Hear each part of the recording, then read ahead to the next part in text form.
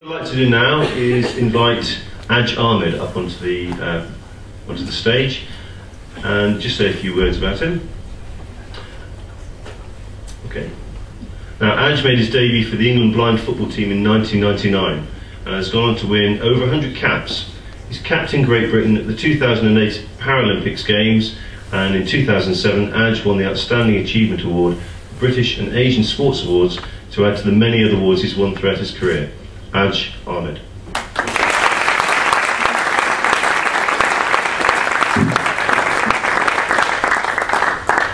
Just before I start, I'd just like to say I did try to get a translator for my Scouse accent, but I couldn't find it. Like you said, I play for the England blind team and Great Britain as well. I played for 11 years.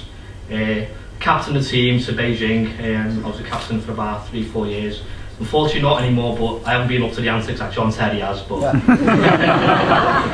just been injured for quite a long while, so that's why. I'll just give you a bit of background to how I got involved with football and how I got onto the England team. I'm obviously born and bred in Liverpool. I think football is, it's a way of life in Liverpool. It's like a religion. And coming from a council estate, I think all you do in Liverpool, you do two things: you play football or rob cars. And I wasn't very good at the second one, so football it was for me. But I always loved football. Ever since I can remember, since I was about 2.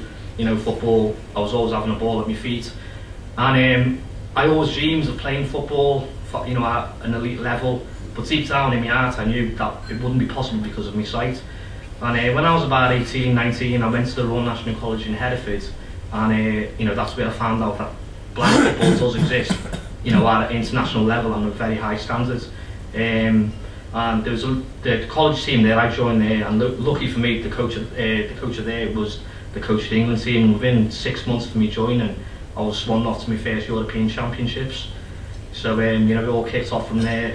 And since then, I've played in 6 European Championships, 3 World Cups, and the Paralympics in Beijing.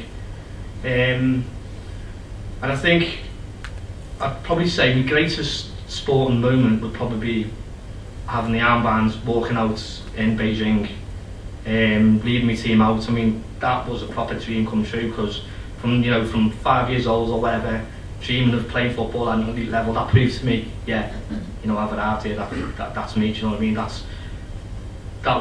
In my sport, that was the top where you can go, so that was a really proud moment for myself. People always ask me as well, they always say, who was your inspiration? Was it your father or whatever? And being Asian and all that, they all liked cricket, so they didn't really like football. So,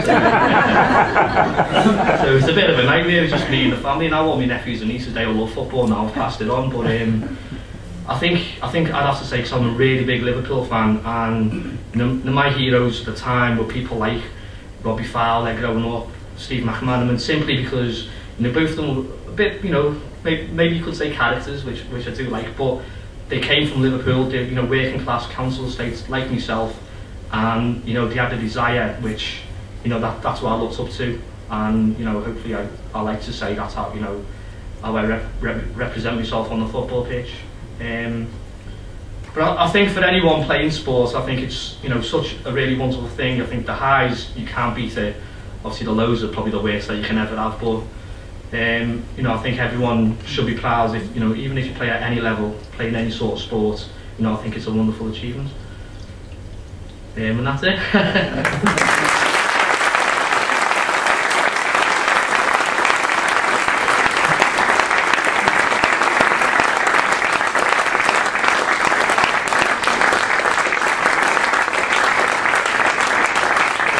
Thank you.